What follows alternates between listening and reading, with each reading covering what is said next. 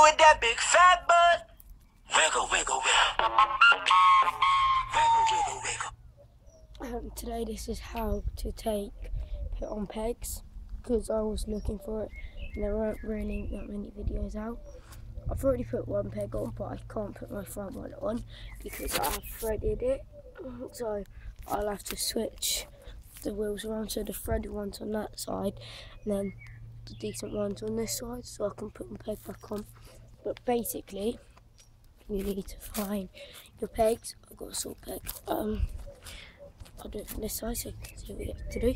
Basically you take off your bowl and then slide your peg on, and then you should have a sprocket, a wrench or a thing, and you need an extender piece to go what fits through your peg.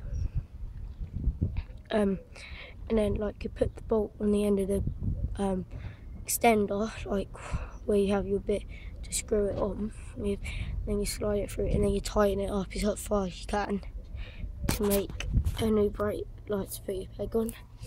Exactly the same with the front, but you'll have to put the spacer on the inside of the peg so you can make it level with the other side of the peg.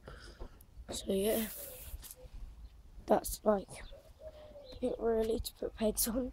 And make sure you get like a decent brake, and make sure you like and subscribe.